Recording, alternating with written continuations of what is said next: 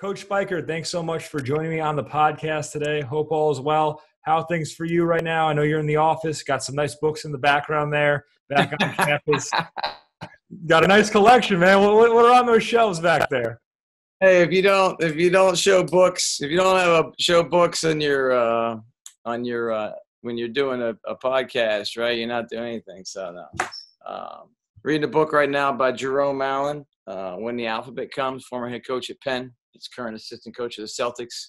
We're reading it as a team, and so it's been we just started and trying to read. Coach Jordan is helping lead our discussions and go through it, but been a good book. So also got one, Why the Best Are the Best, from Kevin Eastman, who's a longtime coach and executive in the NBA right now, and try and read like a chapter a day with that. Yesterday was about intention, the difference between intentions and being intentional, and kind of shared that with our guys. Intentions are what you write down on a piece of paper, like a goal, right? Or here's what I want to do. Here's what I want to accomplish. Intentional is what you do every day to reach that. And it's way more important to be intentional than to have good intentions. Good intentions are nice. That's the start. But being intentional. So my father taught me, and my parents, to be more specific, but always, if you're going to be a leader, you need to be a reader. And simple phrase, readers are leaders and leaders are readers. So you got to spend some time feeding your brain and learning things to motivate your group and to look at things from different perspectives. Well, it's so funny. That's what you do in pandemics. A lot of time and thought, a lot of time and thought in some random places in your house that you never thought you'd sit in for a long time. Right. Certainly that's an example. And if you deal with any type of work stoppage or pause, you even got more time to evaluate. Well, hey, that's kind of what the year's been for me. I'm reading a book now, actually. I just read the first chapter last night. It's called Limitless by a guy named Jim Quick. He's a brain expert.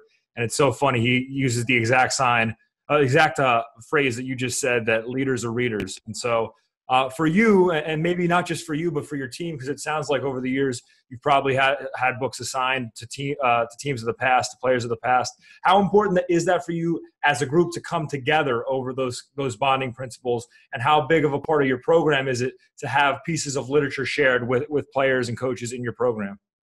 Yeah, it's funny, Chris. I think this is the first time that we've straight up said, hey, we're going to take a book and do it. And Coach Jordan, who's joined our staff, has been a great addition to our staff, had done a couple times. And I've kind of deferred to his experiences and said, hey, let's do it. So I haven't per se said, hey, we're going to read this book and walk through it as a team or a family. It's kind of how I see it. But I do think sharing different things in small increments that are digestible for a young student athlete who time management may be the biggest developing skill in their world. Knowing when to stop playing the game at night, get off Call of Duty and get into bed, or Madden or social media is such a monster of engulfing, mindless hours of time, or schoolwork and sleep. So I haven't done books. This is the first time, and I think it'll be really good for us. But I do believe instead of one great big 60-minute message to your team, there's more value in having 61-minute messages, and you sprinkle them out and about throughout the season. Not that 60 is a number, just as an example. So I do like articles. I do love finding the right things to bookmark. Is a very popular function on my phone on Twitter, right? There's a handful of we probably all have our own routines. There's a handful of things that you use on a daily basis to help your process go forward. And doing that is something, grab it, think it. Hey, you might send it to your veterans. You might send it to a freshman. So I think as I've done things each year, differently, I think you try and nuance it instead of, maybe it's, I'm kind of thinking out loud or here, but it may not be 61-minute messages to everybody. It might be an individual message, talking to, guys from experiences, and you have different experiences along the way that are just, hey, let me tell you about this guy. Let me tell you about Adam Gore when I was an assistant coach at Cornell and his first couple months on campus. And listen, you just had that experience yesterday, and you feel like you're the only first-year player that's ever had that experience. And generationally, or however you want to say it, I don't want to get too broad, but you feel like you're the only one affected. And, well, this happened 15 years ago in a different town to another college basketball player. Right. And that guy ended up being a rookie of the year. That guy ended up being a two-time Ivy League champion. And that guy ended up having a really unique career. So what you think is something unique to you might be something of a badge of honor in a very small elite group of people that you connect with. Well, Does that make sense? Oh, 100%, 100%. And you mentioned kind of the nuances and how it's changed for you over the years, this being, going into 5 years now at Drexel. But let's go back to the beginning for you. Growing up in Morgantown, West Virginia, you mentioned already how your parents instill in you that leaders are readers coming up. Take me back to the early days, though, when basketball first enters the sphere for you, right? When was it that the game of basketball first came into your life, and how did the passion for it kind of develop over time? I don't know that I have a good answer to that question. I just can't remember a time where it wasn't, right? And in particular, a little bit younger, it was every sport. It was every sport. If there was a I'm leaning in like I'm yelling, like you can't hear me. Shows my age a little bit, right? No, it's all good. I do it every now and then. Right? But just growing up, I think it was whatever the season was, that was the sport we were playing. I never really got into like full contact tackle football, but I loved playing it, loved watching it, and was around that. But certainly soccer, basketball, baseball were the main sports, and it was just a family that was around athletics and loved doing it. And at what point in time would you say you started considering going into coaching, right? For you, when does the idea of, okay, what I want to do the rest of my life is be a coach, when does that start to come to mind for you? I remember at a crazy young age in different scenarios I really enjoyed about. I remember in third grade, there was a really good team in our league, and my sister kept the scorebook for the league, and I think we had lost maybe the year before to this team, and I knew that Stephen Dalton was a really good player, and I remember, so she had the scorebook for the whole season, so she'd work every Saturday and keep the scores, and I knew we were playing that team soon, and I remember grabbing the scorebook from her and going through the previous weeks to see how good Stephen Dalton was in early season. So I think that's a little bit of an indication, like guy was making his own scouting report in grade school. Games. That's a memory, right? That thought right there. We did beat him. Those are different thoughts like that. But I don't have it wasn't like a light bulb moment. I wanted to do it, and spent a lot of summer working camps, driving around, trying to meet with different coaches, and loved it. Loved it. I was going to say, let me get on that question. 8 weeks out of 9 in the summer, just different camps. And that first summer out of college was awesome. Kind of had my own little routine. I had like a little 12-inch TV that you go stay in a different college dorm at Frostburg State, or you go UNC Charlotte. Every college has like a little cable hookup. So it was like, you go around, you work these camps, you do some laundromat, you stick around, right? Day in between, but you had like a TV plugged in. It'd be awesome now with Synergy and a laptop. You could get a lot of stuff done, but that was kind of how I lived for a summer. Right. And so when you're developing in those early days as a coach, who were some of the people you looked up to, right? What are some resources or some idols that you had, people you wanted to aspire to be? And obviously everybody grows into their own person, but I think we all start looking up to people, admiring certain qualities that they have and wanting to add that to our repertoire. Yeah. I'm looking up here for something. I may have it. I'll get to it in a second here, I think, but I wanted to be around as many good coaches as I could be, right? So having a chance to go to Morgan Wooten's basketball camp as a camper one summer, and then going back to work that camp was great. And Joe Wooten and the Wooten family, having a chance to, you read different books, but I thought a really good coach that recruited me out of high school a little bit, that I got to know and did things in a little different way, was Dave Nyland, who's the head coach at Penn State Barron. And still is the head coach at Penn State Barron, and a terrific coach, and has become a really influential mentor as a coach for me. So wanting to learn from him. I mean, was trying to get in, I wanted to get a coaching opportunity, and I drove for my spring break in college. I never went anywhere on spring break, always went home. But on my way home, I drove from Ithaca, New York, Ithaca College, to Morgantown, West Virginia. But I wanted to see if there was any chance to be like a GA with Dave Nyland. So I drove to Erie, PA, and we'd laugh about it and joke about it. But he very much politely gave me the Heisman. It was just like, good seeing you, good luck with things. Right. And, I don't know if he ever stopped moving. He just kind of, hey, it's good. Thanks for stopping by, whatever. No, we don't have anything. And just, he's like, I got to go to practice. See you. But that was someone, that I really liked, I wanted to learn from. Another guy that had opportunity was with Coach Hurley, and had a friend of a friend set up for us to meet, and went down to White Eagle in Jersey and watched practice, and incredible day and experience there. And that would have been a great situation as well. So at the time, I just wanted to be around good coaches, really good basketball coaches.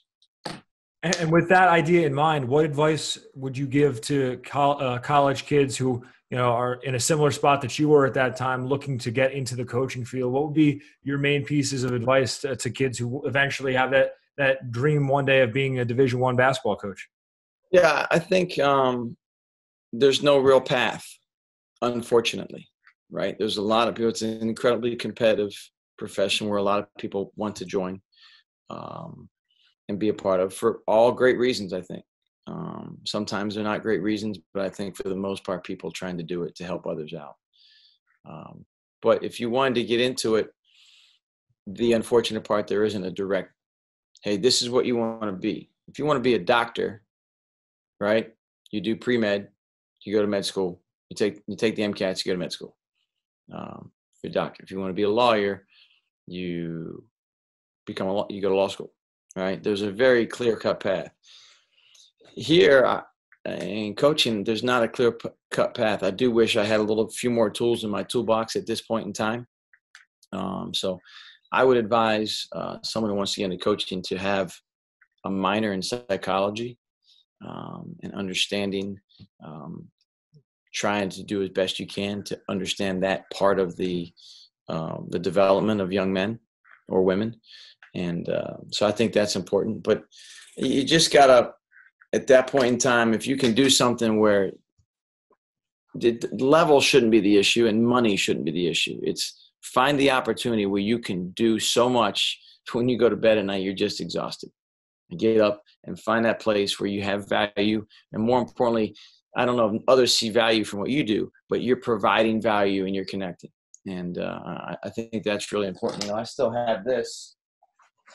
It was something that, talking to my brother and sister who have been incredibly supportive along the way, but it's just a notebook of things, daily to-do lists, monthly, things we developed while I was coaching at Army and Cornell. But wherever you go, this was something I've always had. And if you want to build personal relationships with the student athletes to help them mature into well-educated students while you're winning basketball games. And these are three things that I had. And you want to make a contribution. Whatever you're getting and being given, you want to make a major contribution to that athletic department.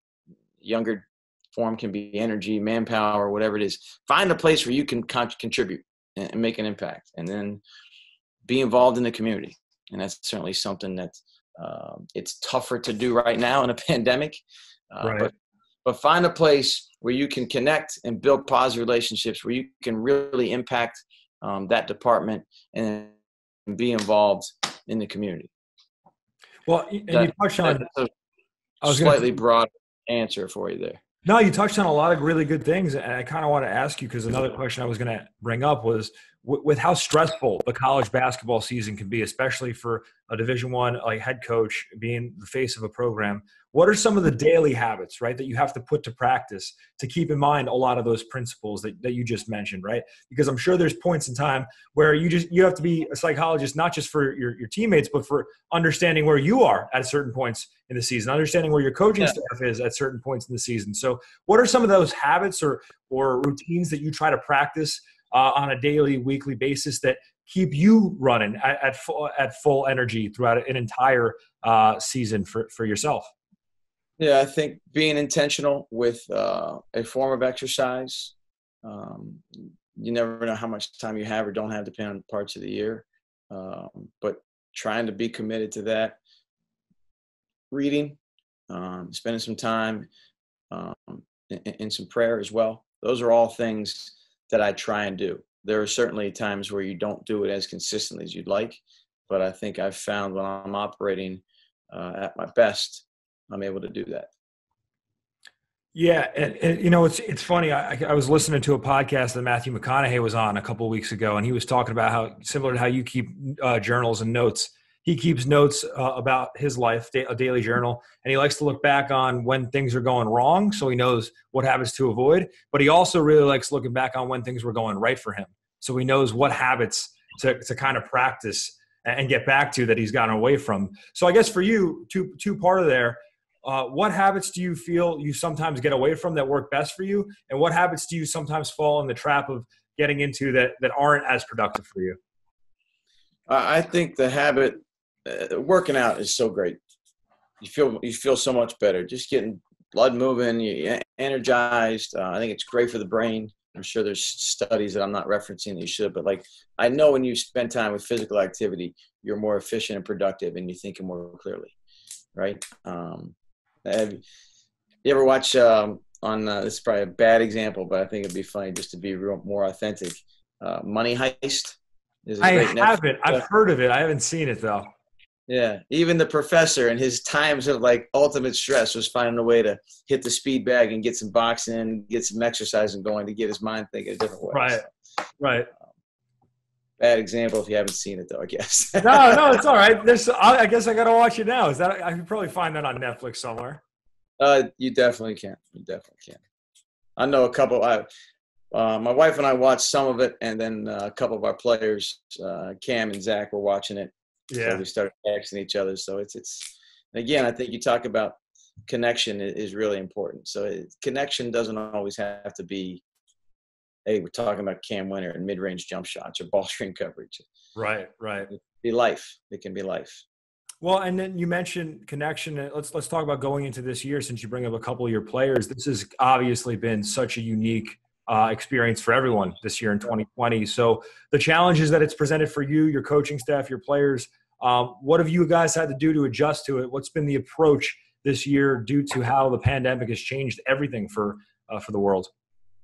Yeah, I'm really proud of the guys. I think by and large, they've been able to stay connected through a couple different ways. I think they've been able to communicate. I think our younger guys feel more connected, and our younger guys feel more quick part of our team very quickly, which is great. It's a great job by our vets. And so Zooms have been good. I don't think anyone's volunteering to jump on a Zoom for a team meeting or a film session if there's a way we can do it in person. So individual conversations, phone calls, a lot of FaceTime. So just having a form of communication. Also, it can just be a text. Like I said, hey, saw this, brought you to mind. Thought of you this morning, thought you'd like this. I think that's can be a really important thing. And I think our guys are excited, and just talking to guys, say, I'm really motivated about this season. you go back and forth. I think guys, we've been building in this direction, and we understand the opportunities we have. Well, and the preseason poll came out and it has you guys listed at third, James and Cam both on the first team. And I know you don't like to get too much into those kinds of stuff, preseason awards, but it does certainly feel as if the tide is shifting at Drexel. For you, 5 years in now, obviously you probably had a plan when you first showed up. You had your expectations. Certain things were met, certain things weren't. But now 5 years in, what values do you really think have stuck? Right? And what do you think now in the last year or two has allowed you guys maybe to turn the tide as you go into this 2021 campaign? Yeah, it's interesting that to be in year 5, I think it's one of the first times we haven't had to lean as much on some early guys heavily and more unknowns. Just about everybody that's in a possibility to play for us, I think, without our newcomers. Obviously, they have a chance to do some things, but all the guys returning have also played and impacted things. And we have a pretty good understanding of what Cam can do, Cam and JB can do, Cam and Zach Walton can do, right? We know what Matej Urish can do, what Train can do. Those guys are no longer in their first or second year. So I think that's getting old. You hear a lot of people say it here. Certainly get old and stay old is kind of the mantra, and with grad transfers and things like that. But I think being able to build a little good of a group of guys that the center of gravity of our group is now in their third or fourth year in our program. There's an understanding of what we're doing and how we're going about it. And we try and stay to our basic core values of appreciating the opportunity, gratitude, respecting the process to be good, respecting your teammates, and competing and try and be at your best, and try and have a couple words on each one, but GRC, gratitude, respect, compete, I think covers a lot, and it's everybody in our program. And kind of having coffee with Chelsea Holmes, our academic coordinator, who's done a terrific job during this time serving our players in a virtual way, which is, can you imagine, very difficult in her perspective and her job every day. But, we talk about competing. She says it's just really simple. Try to be your best. Doesn't matter whether you're doing a class or you are on the court in the weight room. Doesn't matter. Let's compete. Let's be at our best. And I loved how she said that, and that's really stuck with me. Well, one final question, Coach, because I know we're cut for time. 20 minutes flies by when we're doing one of these talks, but do want to ask you because we got into this again. What's that? Do it again. Of course. We'll do it again. Of course. Well, got to have you on multiple times. I mean, because the next question I was going to ask you, and we could do a separate podcast just on music taste alone. I know you're a big Zach Brown fan, as am I. So for you, on those road trips in the middle of a season, you mentioned the different things you got to do. What's on your playlist when you're going through the stresses of a regular season? Some music that you're going to listen to maybe to kick back after a long film study or a stressful day after practices. What's kind of on your playlist to unwind? I'm a Spotify guy, right? And certainly, so I'm looking at it as I talk to you. I'm looking at it right here. Sometimes during the season, the challenge is getting good sleep. So you got some music to fall asleep to, right? To sleep in music. But also my sons, our kids, love the show Dude Perfect. Of course. So any music that is played on that show somehow is thrown up on my playlist right now. That's funny. But not afraid just to go Zach Brown band a lot. A healthy mix of that. I like country. I don't love all country, but I like some of it. And but then also just sometimes I don't necessarily pick a song and just say, hey, throw a mix. When we were in college, it's pretty good to go with. I probably should listen to more music. I don't have a good answer for you other than Zach Brown. Well, I caught you off guard there, but Coach, this was a fun conversation. And I'd love to have you on again. It's always a pleasure talking to you, but I'm really excited for you guys this year. I'm expecting some good things from you guys. I know you guys are, and I can't wait to see you guys out there on the court in 2021. Thank you, Chris. We'd love to get to that point. We're just a few weeks away. Numbers are rising. Our guys have been terrific, and just encourage everyone to, as we tell our players every day, right? Wash your hands, wear a mask, keep your distance. right? Stay healthy, do everything you can, and hopefully we put ourselves in a situation where we can play some games and have some success on the floor.